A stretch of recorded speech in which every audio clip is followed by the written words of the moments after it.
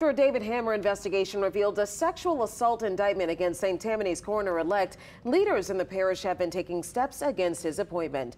Good evening and thanks for joining us, everyone. I'm Sharice Gibson. And I'm Devin Bartolotta. Just before 10, after long discussions surrounding a number of other topics, the parish council took up a measure targeting Christopher Tape. Amelia Strahan has been covering this story for us tonight and has been at that meeting. Amelia, what do you have for us?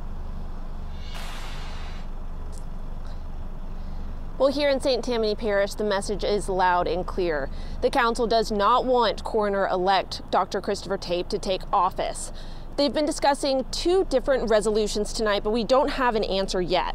The first calls for his resignation. The second would require any coroner employee to pass a background check. Tape's tainted past was revealed in a David Hammer investigation last month. Back in 2002, Tape was charged with 6 counts of sexual abuse against the 7-year-old. And 2 decades later, he was accused of making unwanted advances to a 26-year-old woman who worked for him at his autopsy firm. Legally, there isn't anything the parish can do to make Tape resign because he's an elected official. But the author of the resolution calling for Tape's resignation says that if it comes down to it, her constituents may want an election recall.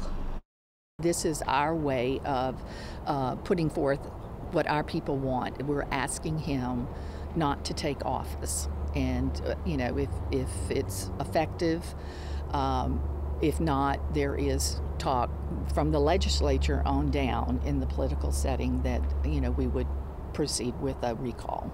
And that's what the people want, a definite recall. And the Slidell City Council has already called for his resignation. Reporting live from St. Tammany Parish, Amelia Strahan, WWL Louisiana.